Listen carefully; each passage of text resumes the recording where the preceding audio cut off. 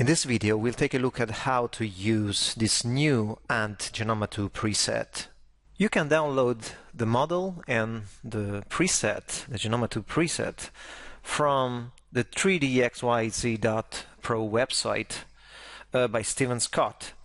Thank you, Stephen, for hosting those presets, those beautiful presets, and thank you for the incredible job you're doing for our community. Many thanks to Lorenzo Zitta for this beautiful 3D model.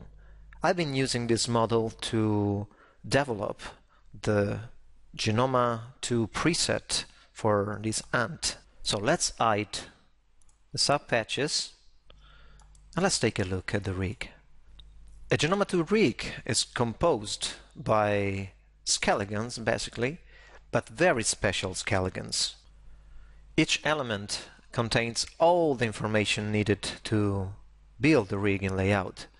So, for example, if we select this skeleton here and then click on Properties, well, we can see all the information related to it. So, its name, its parent, and many other things like, motion option for position, rotation, scale, anything related to this item. We'll go through those options in some other video. At the moment, you don't need to know anything about it to be able to use the preset. The number of items the user needs to edit to adapt the rig to his model are really reduced to a minimum. Any modeling tool can be used to edit the joint positions. In this case, I'm using the drag point tool with symmetry on to change the position of the joints of this preset. Let's undo this since, of course, this rig is already adapted to our mesh. All we need to do to create the final rig is to send the object to layout. It must be one layer, so all the Genoma preset needs to stay in the same layer of the mesh. And all you need to do is to click on Create Rig.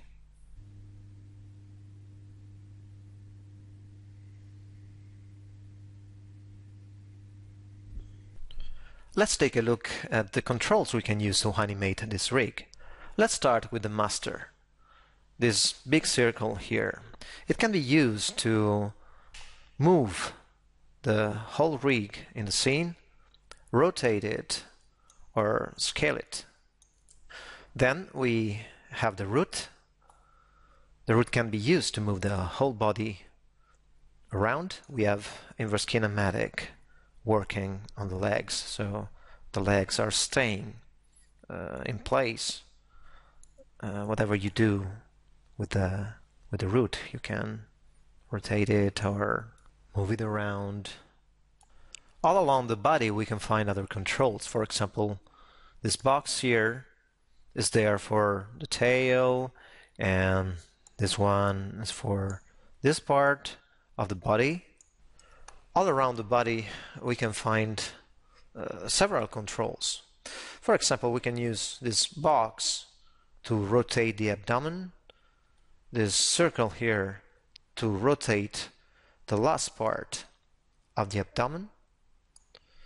This green circle is for the cephalothorax.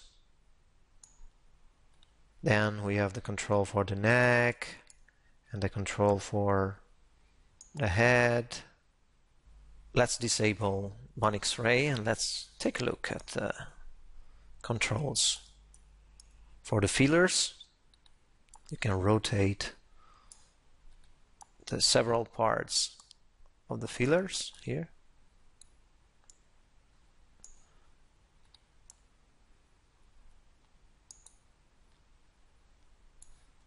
And of course the mandible.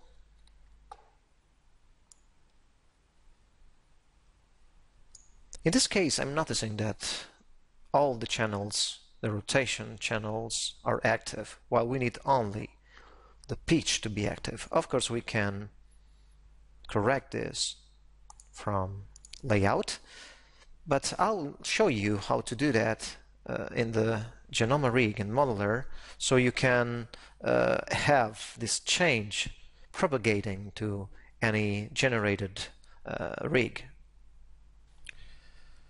Now let's take a look at the legs, the controls for the legs. You have 3 controls for each leg, and you can freely pose the leg without any limitation.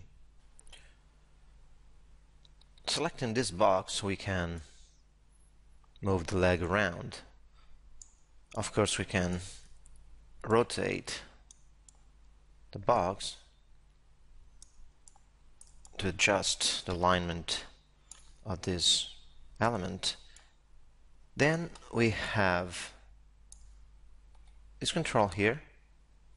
We have one for each different leg. You can use it in 2 ways. If you rotate, you are rotating this bone here, so you can see how it reacts to the rotation. We can also move this control to orient the whole leg. There's an additional control here, and it can be used to pose the leg. So we have full control over posing the legs, which is very important, especially for this kind of character. In the next video, I'll show you how you can customize any control, changing its shape and color, and even locking the channels you're not going to animate. Thanks for watching.